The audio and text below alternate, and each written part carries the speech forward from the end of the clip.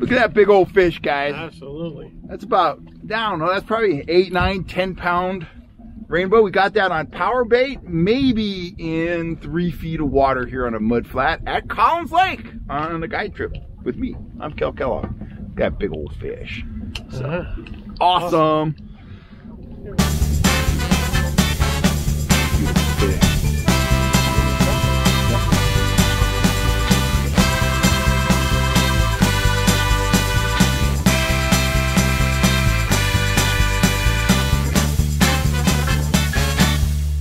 Howdy guys, Kel Kellogg here. I've got a great tip for you guys today. It's a more valuable tip than something that's bait specific or location specific or situation specific.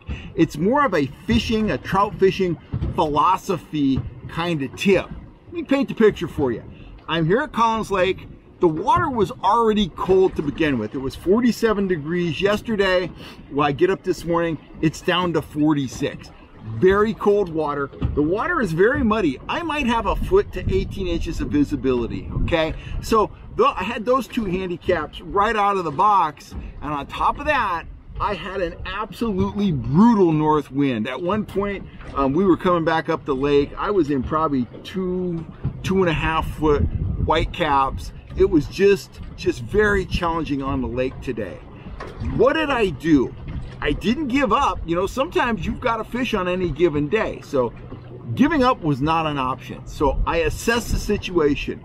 If I had my way, I would have sat someplace and I would have fished power bait all day long. But with that strong wind, that just wasn't possible. We did get in our shots with some bait. We caught fish on power bait, but to do it, I was throwing out an anchor and I was just basically slow drifting, dragging the anchor, and I kept throwing lines out of the front of the boat and trying to control the boat's front end as much as I could with the trolling motor. That paid off for us. We did get a fish doing that. But you know, my main technique today was something that hasn't been working at all. It was trolling. It was power trolling. When I assessed the wind, slow trolling wasn't really an option for me. So I knew I had to troll fairly quickly. My target speed was anywhere from 2.2 to about 2.7. I picked some very aggressive lures, but my thought process went like this. I want maximum color, maximum vibration, and this is what I settled on. Let me grab these rods here. These are the rods I was pulling today. Everything's been shallow, so I didn't even have a lead core rod in the mix. Everything was top lined. I was pulling a Magnum metalhead just like that, bright green, and I did rig that up with a Stinger treble because I knew there was a good possibility of getting short strikes. So that was my center rod, had that back 180 feet. The rod I was pulling off the port side was a Fire Tiger Countdown Rapala. Don't know what number that is, but you know, it's what is that, about 2.5 inches long. That worked well. And the final thing I was pulling is a lure that honestly I don't pull often enough. I was pulling one of my Speed Shad. Ton of vibration. It had some red on it. It has a lot of flash.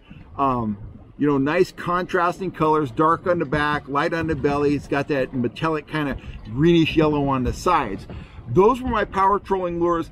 I never changed lures at all today. I was very confident in those offerings.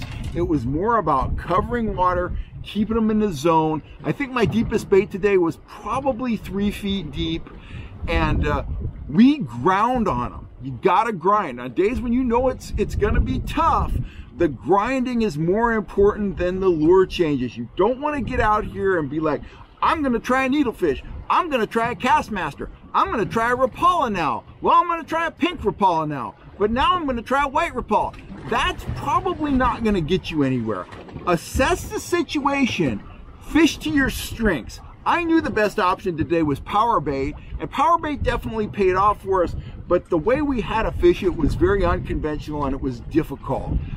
Trolling, again, not the best option, but I made it our best option for the day based on the conditions. And that north wind was just a killer today, and that's what made trolling the most viable option, because I could stay on the move, I could move fairly quickly, And if I ground and I kept the baits in the zone, I could get hit. Now here are the other keys. I tried going up in the narrows. It was more sheltered up there.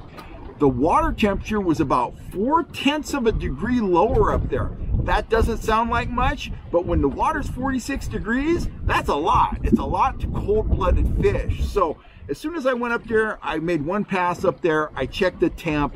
That wasn't happening.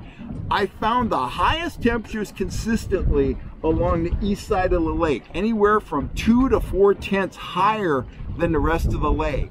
Well, that was the area I needed to fish. I needed to find the warmest water clarity. If there was an area with clearer water, I would have worked that area, but the water clarity is about the same everywhere.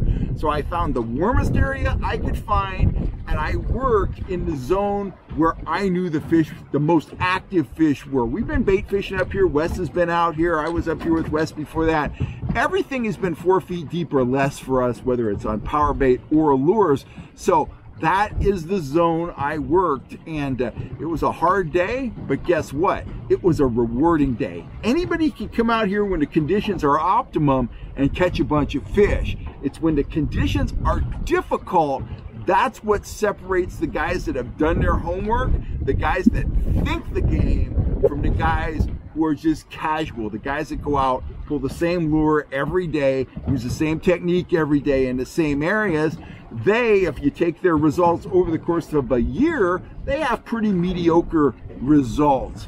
It's guys that are able to assess the conditions, assess the cards that they've been dealt, and adapt accordingly. Those are the guys that are more consistently successful throughout the course of the season. Anyway, I hope you can take that advice to heart, put it away in your memory bank. Always think fishing, and when you're done fishing for the day, think about how you could have been more successful on any given day out on the water. What did you learn? My guys, they didn't take home limits today, but they told me, both of them told me getting off the boat, we learned a ton about trout fishing today. And I hope they can put that to practice. I hope you can put this video to practice in your upcoming trips.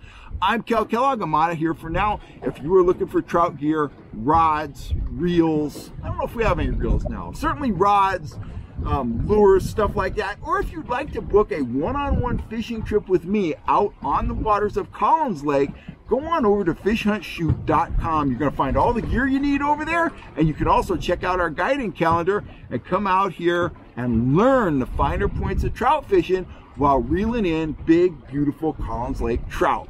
I'm Cal Kellogg. You have a great day, and I'll catch you next time right here on YouTube, guys. Thanks for all the support.